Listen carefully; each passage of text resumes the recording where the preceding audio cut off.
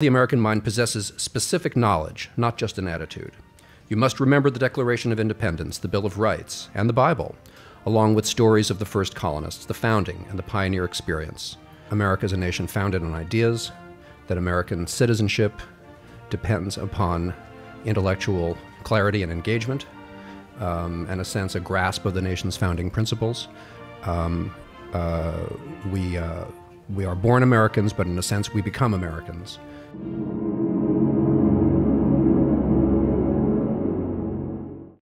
Public relations has mushroomed into a $200 billion a year industry, with PR flacks in the United States now outnumbering journalists. Propaganda has become the primary means by which the wealthy communicate with the rest of society. Whether selling a product, a political candidate, a law, or a war, seldom do the powerful deliver messages to the public before consulting their colleagues in the public relations industry.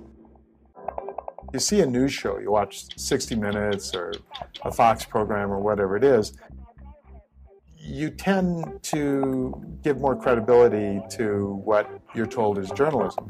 If an advertisement comes on, hopefully you tend to be more skeptical of that because obviously somebody put an awful lot of money into crafting this slick TV ad and airing it. But what you probably never suspect is that that news story you just watched was also crafted by a company given to the TV station or network with the understanding that they would put their own logos on it, identify it as real journalism, and air it.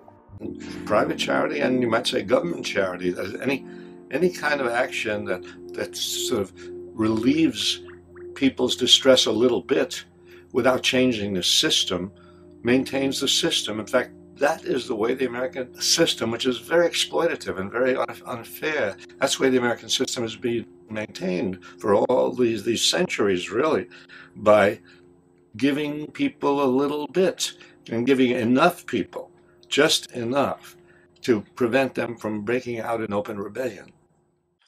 The America that the super-patriots claim to love is neither a geographical totality, nor is it a vast population, nor is it really a history or culture. As far as I can see, their America, and they say love America, is an ideological abstraction. It's an emotive symbol that can be embodied in other abstract symbols like the flag. A people who know who they are don't worry about being number one.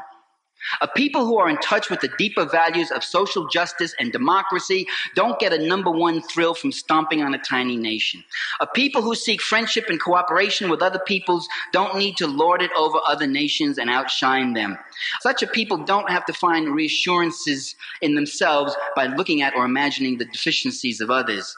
And they don't feel threatened by the accomplishments and strengths of other people. They don't panic when they fail to win the most gold medals or most medals at the Olympics. These are killer devices designed by man to kill men, women, children, the elderly, to destroy homes and memories and dreams and livelihoods and neighborhoods, to destroy. And what we do, which is more frightening than coming up with these weapons, is it really no big deal? It's the ability to morally justify what we do, to pay homage, to pay tribute to people who have devoted their lives to killing people. The income tax goes to the general fund of the United States federal government, which means that it goes to a lot of things that are quite controversial. For instance, a lot of that money goes to military spending. To make people feel good about the taxes that they pay, you really need two things. You need a sense of community, that there's an us, and you need a sense of representation, right? That government represents that us. And there's a wonderful quotation that expresses this from Machiavelli, from 1518. When the safety of one's country wholly depends on the decision to be taken, no attention should be paid either to justice or injustice, to kindness or cruelty, or to it being praiseworthy or ignominious. Moral relativism, situational ethics, call it what you want. We are the best, which makes us the most dangerous.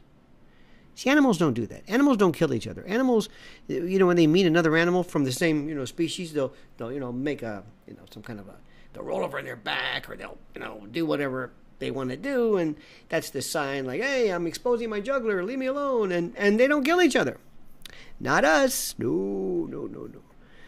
We kill each other, and we will laud it and applaud it. Super-patriotic morality is an inversion of individual morality. Conscience, morality, executive thinking, but also judgment, frontal lobe, prefrontal right here. And those people who do not have the ability to access, those people we call psychopaths, people whose head and heart are disconnected. So some people are either born that way, maybe they're psychopaths, or they're sociopaths and are conditioned to that. Or we can just cut to the chase by using our ability to create situations through morality, religion, training, patriotism, frame of reference, moral relativism, situational ethics, philosophy, theology, indoctrination, mob and herd mentality in psychology, like Le Bon and Kierkegaard and Nietzsche and Bernays and everybody. A question could be raised. What's so important about the state existing and growing and continuing and expanding and flourishing, whatever else? That's taken as self-justifying. In fact, that question would be considered unpatriotic.